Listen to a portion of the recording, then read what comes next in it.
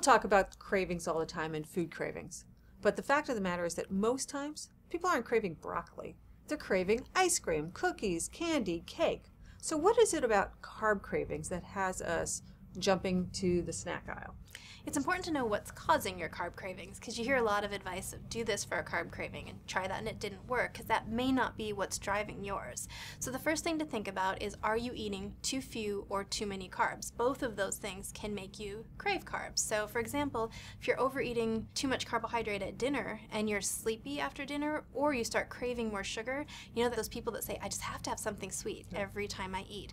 They're overshooting their capacity to tolerate those carbs. It's a component of insulin resistance to lower their blood sugar. So they're having trouble there. So if you're having too many, it can make you feel like you're having a carb craving. And I call that kind of the blood sugar roller coaster, where Absolutely. I went up and then I went crashing down. If you feel like you're on that roller coaster where you're having cravings between meals or after meals, play with what kind of carbohydrates you're having and the amount. We all need a different amount. My husband can eat a whole sweet potato. I can tolerate about 5 bites, and then I'm starting to feel sleepy and craving and wanting to eat the rest of that sweet potato. So using what I call your unique carb tolerance. Take a little time to figure out what kinds and what amounts, and meal timing, how far you can go between meals. A lot of people think that they're having a craving when it's truly been 4 or 5 hours. They're actually hungry. So it's important too to recognize, are you hungry, which you feel in your stomach, or are you craving, which is more like you feel in your head. It's a little bit more attached to an emotion. Low neurotransmitters, both low serotonin, low dopamine, those can drive carb cravings as well significantly. So you got to treat the right thing. You talk about that roller coaster of blood sugar. And something that I noticed, because I was a very big carb eater and then I stopped, I didn't realize how bad I felt after I ate carbs till I stopped eating the processed carbs or the simple carbohydrates. So I think that that's a really important point, that people aren't aware and they need to almost pay attention, like watch themselves, eat something and see how you feel, to be able to become self-aware.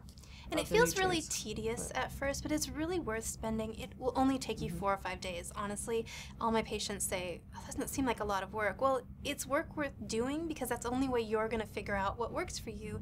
Because there's a reason there's a million diet books. They don't work for everyone. So finding out what does work for you takes a little time, but it's the only way you're going to get on top of it. And people do. They're completely oblivious. They think everyone feels tired after they eat lunch. That's why they have a coffee break, right?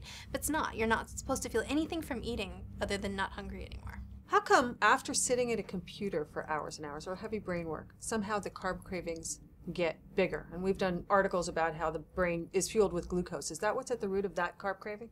Part of it, our brain is fueled with glucose. So just like going through a workout, if you're going to spend some time doing some really heavy thinking or reading or working, you may feel like your carb cravings are worse after that. So that has something to do with your stress mechanism, how well you can sustain yourself and fuel your brain while you're not eating. But that might be also a time to look back at, what did you eat in the meal previous? So if this was dinner, maybe you do need a little more carbohydrate or a little different one, or a little more fiber to help the carbohydrate that you have be a little bit more level. So when you get a sensation, like in your case, a craving after working on the computer, look back to the last meal and see what you could possibly do better, usually starting with more protein, more fiber, and then could you adjust the type or amount of carbs to help you feel better. What's your favorite slow-burning carb?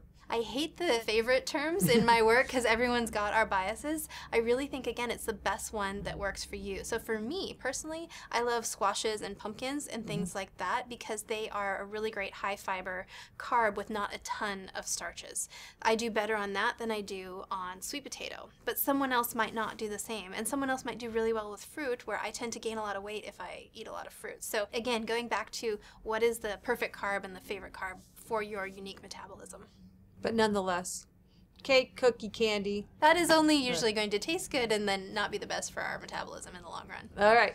Thank you, Dr. Brooke Kalanick, on Curbing Our Carbs.